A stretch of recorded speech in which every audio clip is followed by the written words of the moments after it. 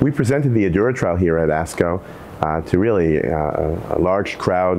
People are very excited about these data because what we have done is we've taken patients with stage 1 to 3A non-small cell lung cancer, completely resected, and then what we've done is added osimertinib as adjuvant therapy. It was a randomized trial.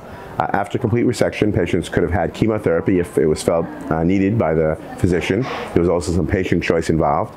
They're stratified by their stage, by their mutation type, and their area of origin, Asia versus non-Asia. And then the patients were treated with 3 years of osimertinib as adjuvant therapy. I already presented at a plenary session 3 years ago the disease-free survival data, which were quite positive. Hazard ratio of 0.17, 83% decrease in disease-free recurrence.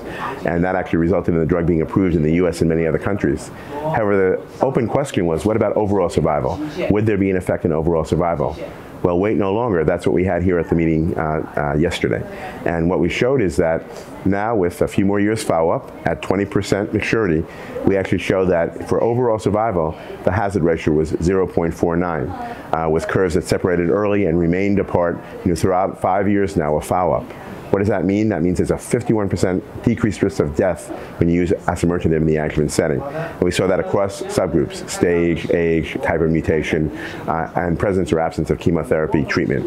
So this is very exciting because it means that it confirms that osimertinib is a standard of care for patients with EGFR mutant lung cancer after surgery. Hopefully this will be seen worldwide, and more regulatory bodies and payers will support the drug. And I also want patients and physicians to know these data because it's compelling and hopefully will be part of their discussion when they talk about doing this to treat their patients. These data were also published in the New England Journal of Medicine.